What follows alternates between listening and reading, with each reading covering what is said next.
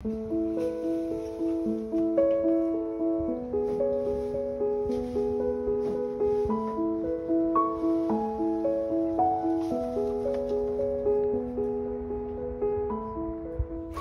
morning. I've got that stripe across my face again.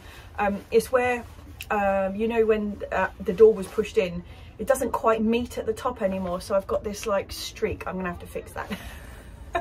But it is absolutely blowing a gale out there. Well, actually it's not blowing yet, it's like gusty. So like 1 minute it's totally still as anything, and then next minute all the leaves are like whoosh, straight up in the air.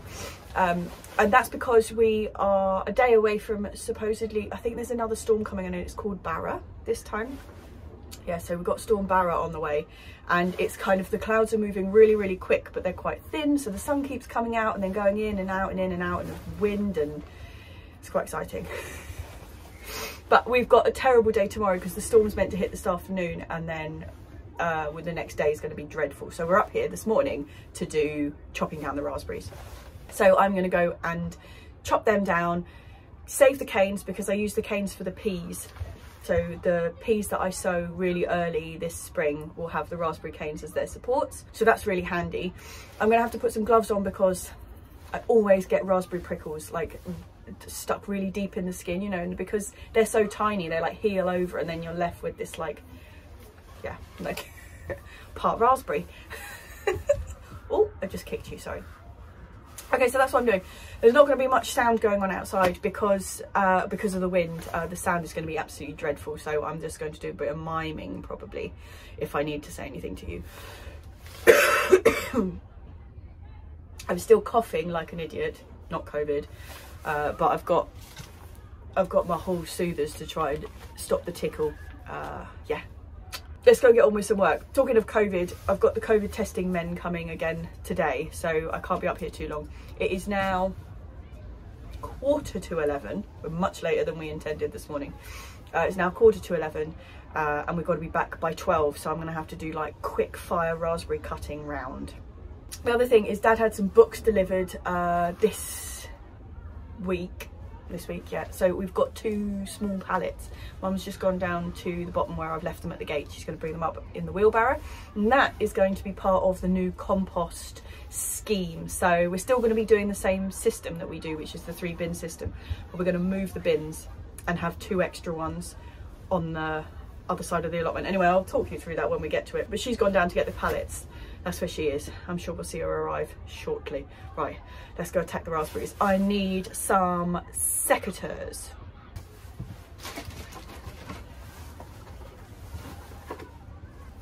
Let's go.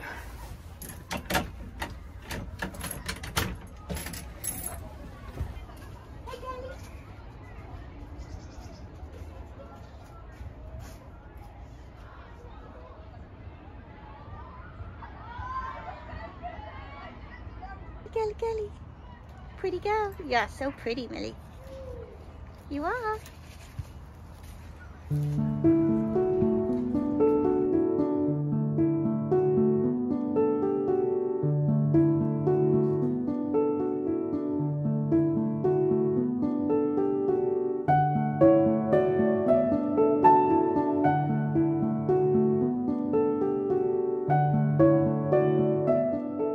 Okay, these are our autumn fruiting raspberries, and I'm going, actually, I think I can hear Mum coming with the wheelbarrow. Oh, yep, coming around the corner. Okay, so the 2 pallets that she's got on the wheelbarrow are 2 little half-size ones, and I'm not entirely sure how we're going to use them because we're on the lookout for full-size ones. Might have to go around to Homebase and see if they've got any spare. They normally do. But these are going to be part of the new compost bin great move strategy. You can see where we've got our compost bins currently. We've got 2 bins and then a leaf mould bin and then the ready compost bin. Well, all of that is going to shift along this front edge. So at the top end here, in front of the bay tree and the camellia, we're going to put 6 compost bins all made out of pallets, just straight across here. So we're going to move the couple that we've got over there and then build 3 more on top. So they'll be all across there. And the space we're freeing up, which is going to be on that top corner, which is a really sunny spot, is going to be put over to a Jerusalem artichoke bed, because our neighbour's got a massive patch of them and they're wonderful, and she very kindly gives us some, but we would like to have our own, and that is a really good spot for them. So that is a plan we're going to try and put into action before spring.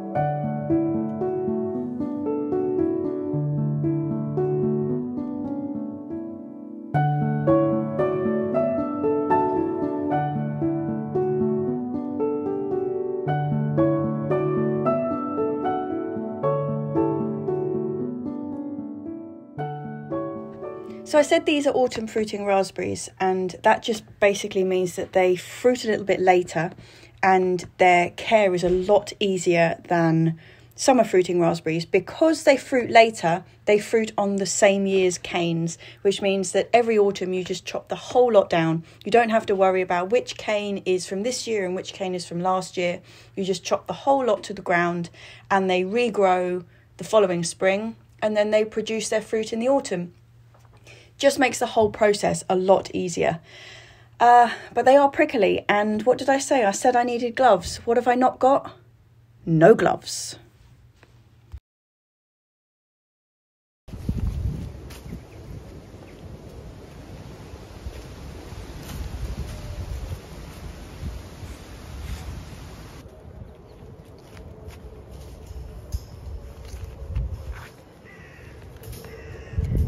That's better. Now I can be a bit quicker. So these raspberries have actually only been in the ground 2 years, and they started off really poorly. I thought they weren't going to make it, but they've been fantastic. They fruited really, really well this year, despite the not so great weather, and they've really spread, which means that I'm going to have to put a bit of thought in next year about how to tie them in, because they kind of just went everywhere in this fruit cage. So I'm going to have to kind of neaten them up a bit. Like I was saying, these raspberry canes I'm going to be using to tie up my peas again this year. That works really, really well because the raspberry canes are quite flexible, but they're really strong and they hold the peas brilliantly. Now I've cut these down, I'm going to go and just layer them on top of the compost and let them lose their leaves and dry out.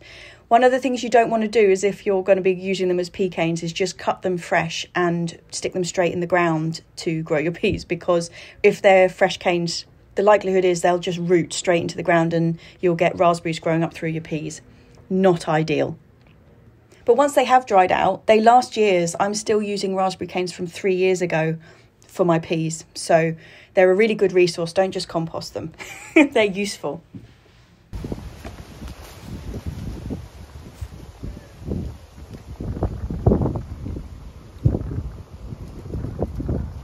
Oh, actually, there's one other thing.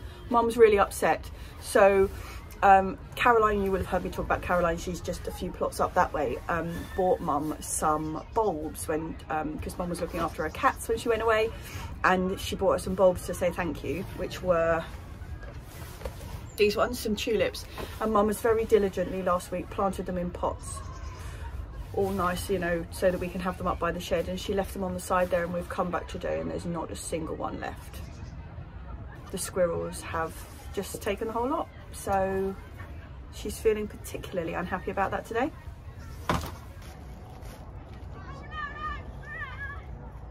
Ooh.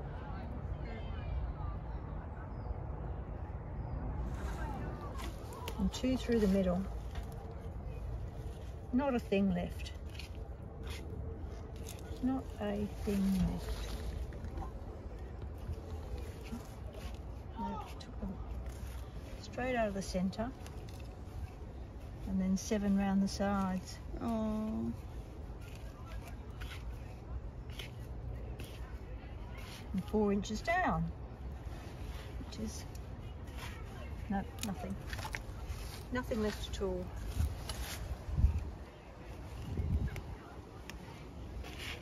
No, they dug them all up, lovely. Very neat. I would have been just better off just leaving them in the packet. Oh well, start again.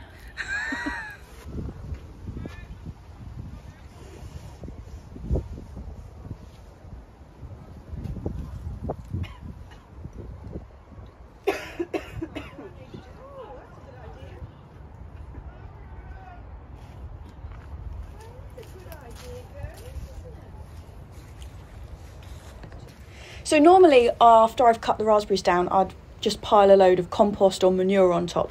But I'm actually going to use the 1-year-old leaf mould on them. If you watched the vlog, I can't remember whether it was last week or the week before, I was talking a lot about how leaf mould really helps improve the structure of the soil with the fibre that's in the leaves. And the area that the raspberries are planted in is really poor soil. It was shifted when I moved the fruit cage and it just doesn't have a lot of structure to it. So I'm going to pile on a load of these kind of part rotted leaves, so they've only been rotting down for 1 year. I'll leave the other 2 bags to do their full 2 years. But yeah, I'm going to put them on top of here and use that as the mulch. We've got quite a lot of currant bushes to put in here. Unfortunately, I missed the autumn slot to plant them because we didn't have them in time. So they're going to be going in the spring, and I'll be doing quite a lot of manuring and moving around and stuff in here later in the season. So I will probably be putting manure on top of these leaves at some point. But for the time being, I'm going to go with the leaves.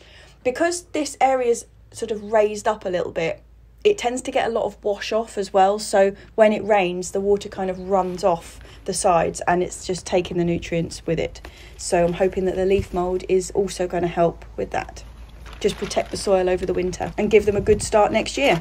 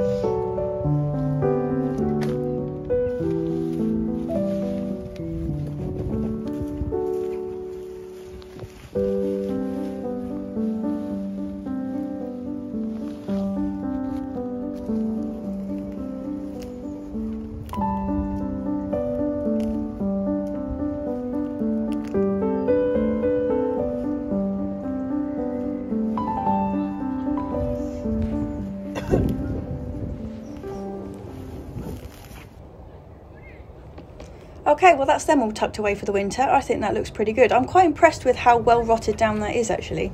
But this is something that I've really got to improve on this year because that was all a bit last minute. I've got the proper ones in the back there. You see the 2 wires? But they all grew so far forward that I had to put this bit of string in. I need to sort that out. Other thing I need to get done in here is sort this grapevine out because it's grown fantastically. But yeah, I need to chop that back and give it a bit of a prune ready for spring. Loads of jobs to get done ready for spring, but the wind is proper picking up now. So I think it might be time that we're going to head off.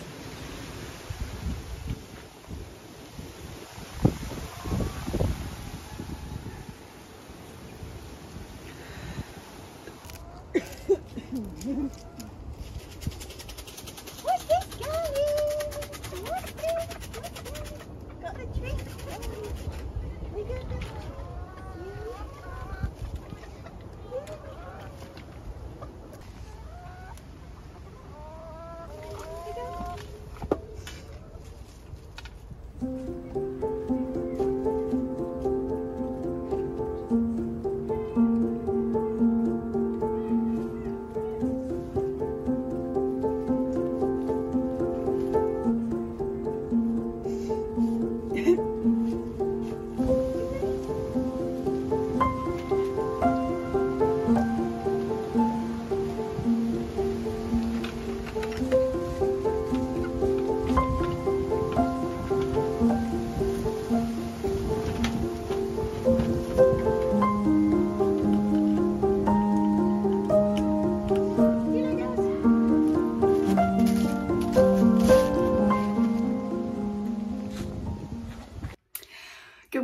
good morning. We're doing seed sorting. I'm excited.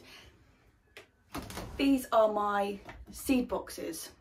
They are absolutely jam-packed full, but I haven't really been through them in such a long time. In fact, I think it was probably spring when we last had a really good look in there, and things have got really jumbled, and basically I know that I've put a lot of empty packets back in there to remind me of what I want to grow next year. Didn't make any notes though, did I? No, so it's just like an absolute jumble. So I'm going to take these downstairs, and Mum and I are going to spend the morning just having a really good sort through. The bit that I'm most interested in kind of making sure that we've got the seed for is the aubergines, the chilies and the peppers, because they're going to be sown in January. So that is approaching at breakneck speed. Yes, 2 weeks till Christmas yesterday.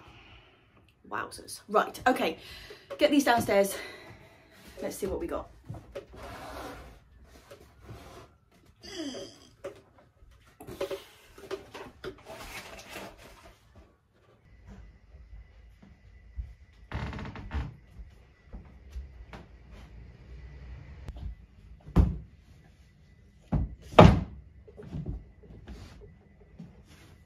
Okay, right. Coffee. Yes, please. Which colour would you like? Black, please.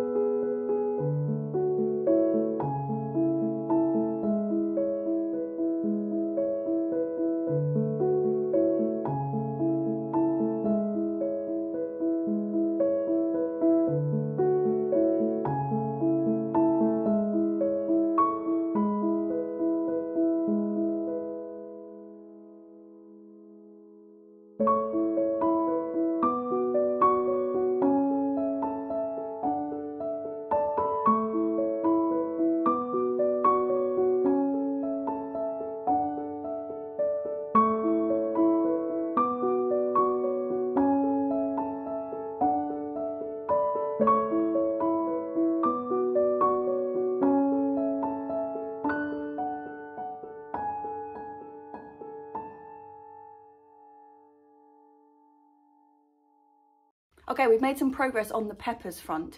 We have got masses and masses of sweet peppers, which is kind of a turnaround because we used to grow masses of chilies. So that's interesting. But the ones we're going to go with are corbaci, not sure how you say it. We're going for that one. We are doing nardello. We're doing frigatello, which I've talked to you about frigatello before. It's an absolute favourite. We're also doing this one, which is a Japanese purple one. Apparently very, very sweet and delish. We've got black Zulu, which is the only bell pepper that we actually have, you know, like a fat kind of capsicum pepper. We are going to do a green, an orange or yellow and a red one.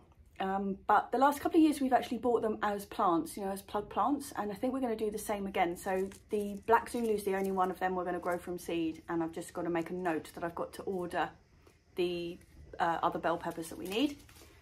And then we've got sweet banana, which was one of the few peppers which was actually successful in the last year's miserable pepper season. And then we've got Turkish kill. So quite a selection on the sweet peppers front. Just talking about the peppers, I remembered I said I would show you where I'm keeping my peppers and chilies that I'm attempting to overwinter. And this is them here. So they're out in the conservatory. We've basically got 1 or maybe 2 of everything we grew last year. And we'll just see. Luckily this year I've actually managed to label them. So I should be able to identify what's worked and what hasn't, which is what I couldn't do last year.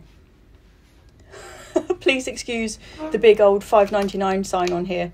I haven't worked out what to do with that pot, so I've just got this chap sat in it for the time being, but that will go out eventually.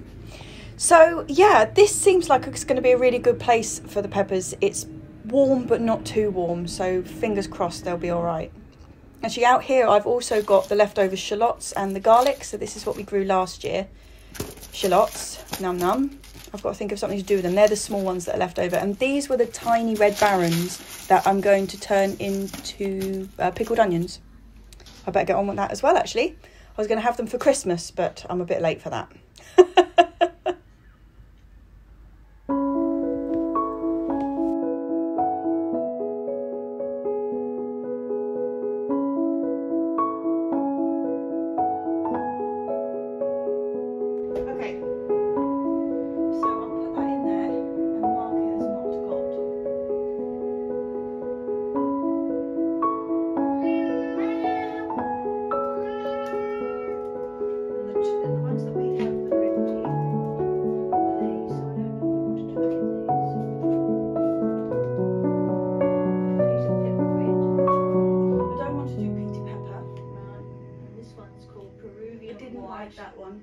On the chilli front, we always grow the orange habaneros. They are really pretty warm, but they make the most exceptional hot chili powder. They're really fantastic. So the 2 kind of warmer ones we grow are the orange habanero and the hot lemon, or it's also called lemon aji, A-J-I.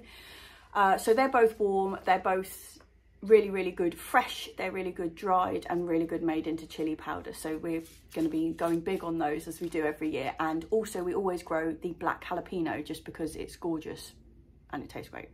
So those 3. We're throwing in 2 other red ones that we did last year, but like I say, because it was such a terrible year for chilies for us, they didn't really get a fair chance. So we're doing them again, which is Anaheim and Cayenne. Actually, just as I'm rifling through these, I'm just remembering that I've actually got an envelope upstairs that's got about 4 or 5 other chili varieties in it that were given to me. Oh, that's exciting. I'll have to go and find them. I will update you on them when I find the envelope. It'll probably be next week. That's exciting. And then I've got one that I'm looking for. So I want to grow some sort of bird's eye chili. So something Thai, that sort of type chili, you know, quite small. When it's red, quite hot. When it's green, not so hot.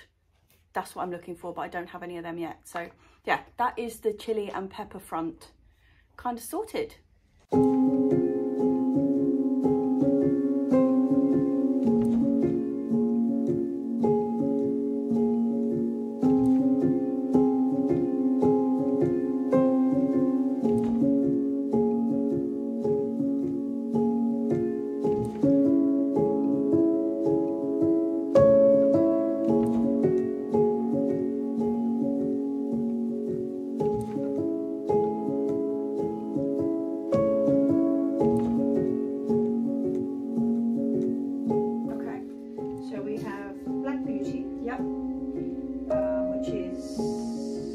standard, isn't it? It is, and it grows indoors, this one. Oh no, outdoors. So black beauty can be grown outdoors or indoors. We have the this one, preserver. That had a nice flavour, that one last year. It can be in protection or outdoors if it's in a sheltered spot. Those two. And then we have 3 packets of seeds which are long purple. Okay. Right, okay, we're going to have a go at this striped toga, yes. Yeah. Just as a house plant. Okay, well, seed sorting is basically a never-ending task. But we've got all of these, which are empty packets out of the box. So I've got some that I need to rebuy and some that were just things that we're not going to do again. So I've been slowly updating the spreadsheet thing that I've got with all the seeds that we're going to do this year and what we're going to grow this year. And once I've worked out how to, I will make it available to everybody with a list of what we're growing. But right now I don't know how to do that, so, and it's not finished. We've just been through chilies, peppers, aubergines and tomatoes this morning. Narrowed the tomato varieties down to 21, which, I mean, is progress. Okay, so of the tomatoes that we've decided to go with, we've got Derby Stripe, which is a wonderful red and yellow stripy tomato. It's an heirloom variety and I've grown that about 5 years on the trot. Really love it. Also got Tigerella, which has got the same description, red and yellow stripies, but I don't know how they compare taste wise, so I'm going to do both of them. I intended to do the comparison last year, but one of them didn't work and I had a bit of a labelling drama, so my scientific objectivity was completely non-existent. So I'm going to do them again this year. I've also got Sundrop, which is a wonderful bright orange, really fantastic tomato, and that's actually the one that I've only just taken the plant down now. It's just carried on all that time, so definitely doing that one. Great taste. I got Galena, which is a gorgeous tomato. Grew that for the first time last year. Outdoor Girl is the only kind of basic round red mid-sized tomato that I'm doing. Not last year, but the year before, I tried out Outdoor Girl, Moneymaker and Gardener's Delight, and Moneymaker and Gardener's Delight are two really sort of standard favourites for homegrown tomatoes, and Outdoor Girl had as much flavour as about 20 of those put together, so I don't grow those anymore. I only grow Outdoor Girl in terms of the normal red ones. And I've got this, which I'm really excited about. So over on Instagram, I've been watching people grow this really truly black tomato, and this is it. So I'm going to have a go at that this year. Very exciting. So that's all my sort of mid-sized tomatoes. In terms of the big fat chaps, I've got the Bulgarian mystery tomato that I grow every year, which is just a joy on earth. And I've got Vince, which is the one that grows like a yellow pepper. Black Russian, because I just love it. It's one of my favourite cooking tomatoes out there. What I don't have any of is the Japanese black truffelli seeds, so I need to get some more of that, because I don't know why, but I just didn't save any tomato seed at all this year. I don't know what I was thinking, but there we go. And then I've got these three new ones, which is Cherokee Purple, Ananas Noir and Black Crim. I think Black Crim is pretty similar to Black Russian, but we will see. So they're my big chaps. I've also got one called Waldeck and obviously the Japanese black truffelli to go in there. Cherry tomatoes, I'm not doing a huge selection. I'm doing all but one the same as last year. I'm doing Brad's Atomic Grape again because I thought that was the most fantastic flavoured little chap. You had to leave them on the plant for a really long time though, and it's difficult because they look ready really early, but they're not. And you have to leave them until they're pretty much, they fall off the plant, and then wow, they're really fantastic. I'm doing Garnet, which is my favourite of the dark red cherry tomatoes. Best flavour I've found really in a cherry tomato. It's quite sharp, but it's also really sweet. So I'm doing that one. It's also unbelievably prolific. This is a little black cherry, but it's more sort of a pinky colour than the Garnet. Grew that last year, thought it was really lovely. This is a new one for me, Green Doctor, which is a green cherry tomato, which is supposed to be quite tart, almost like a sort of tomatillo type flavour, which is lovely. And the other one I'm going to be getting is a Sun Gold. But Sun Gold is an F1 seed variety, and I only need one plant of it anyway, so I'm not going to buy seed. I'm actually just going to buy the plant, a bit like I am with the bell peppers. So that will be coming later on, about, it'll probably show up about April time. And I'm also doing 3 plum tomatoes. Pink plum, grow that one every year. It's just such a pretty tomato, and when you're chopping them up into a salad or something, it's really very pretty. It is almost like a peach colour. It's lovely. Black Icicle, not done before. Looking forward to that. I can make a guess at what it looks like from the name. And I will also be doing a really standard one like Roma or something along those lines, but I don't have the seed for that yet. So that is basically the tomatoes we're growing this year, chaps.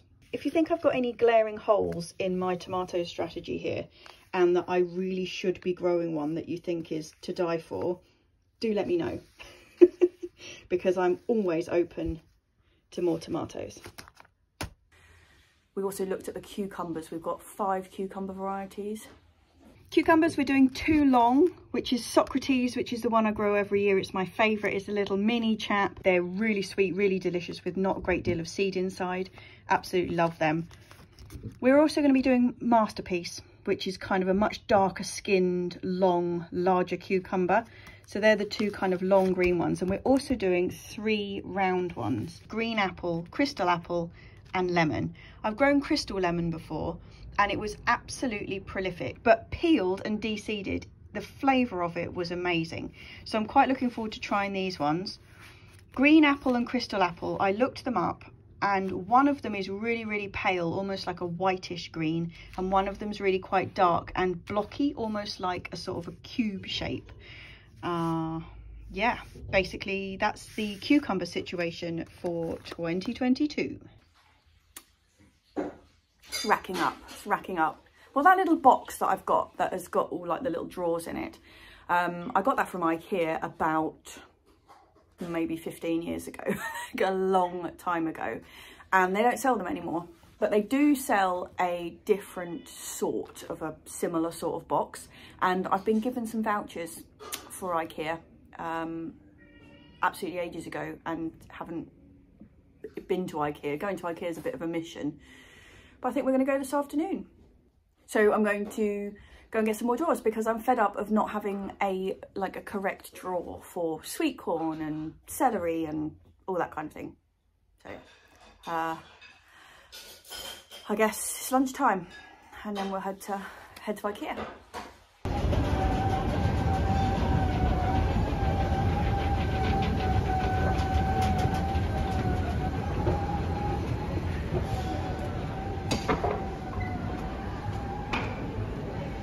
So IKEAing is an absolute mission and we're buying a lot of stuff which isn't garden related, so I'm not going to bore you with it. But these are the boxes. They are pretty good. They're a lot narrower than the boxes I already have, but I think that's going to fit the seed packets a lot better actually, because in mine they kind of go too deep and then it's very difficult to find what you're looking for when you're just rifling through. So yeah, I'm going to get 3 of these and we'll go from there. Okay.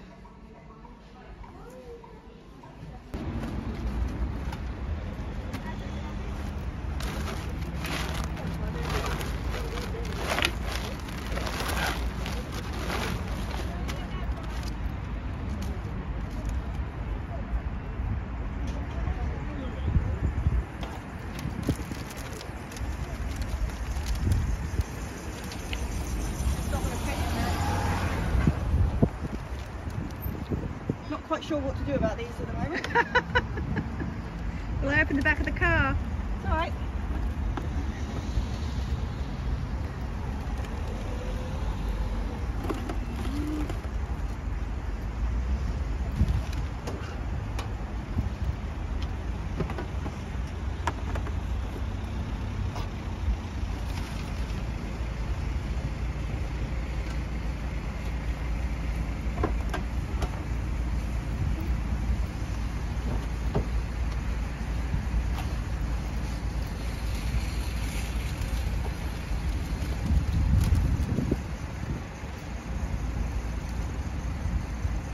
Maybe they can go on the back seat. Yeah, I think that's what I'm going to do.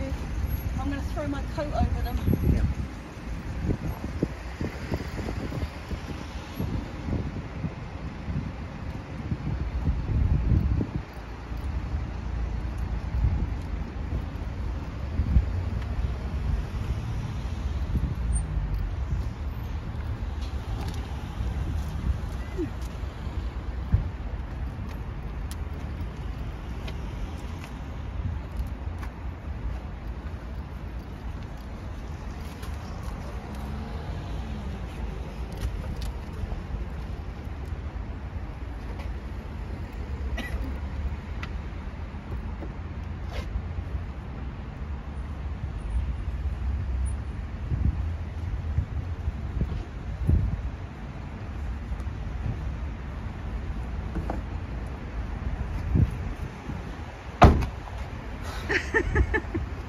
Closed.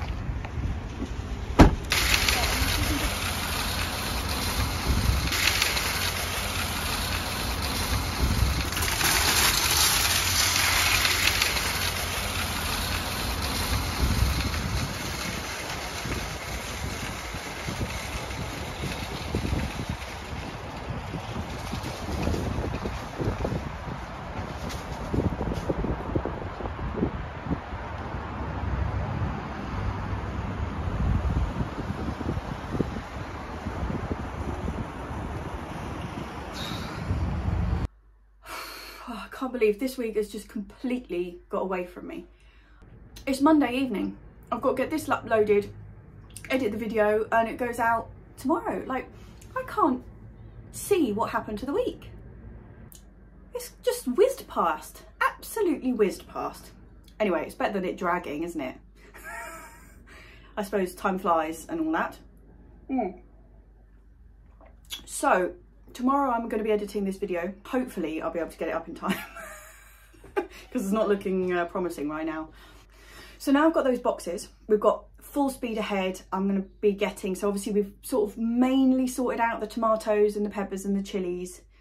We also did the aubergines, but turns out I have only got long purple and black beauty, and there's 2 other varieties that I want.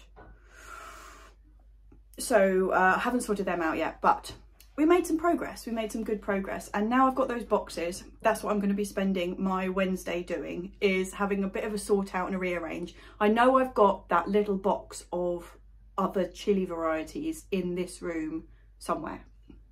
So that is a mission for Wednesday, and getting all those boxes sorted and getting everything labelled and everything into them, which is pretty exciting because I really like doing a bit of box arranging. So that's going to be a really nice way to spend Wednesday. And I think we're going to get the tree next week, Christmas tree, which is exciting. Mum absolutely hates, well, it's not so much she hates Christmas, but the whole thing around Christmas.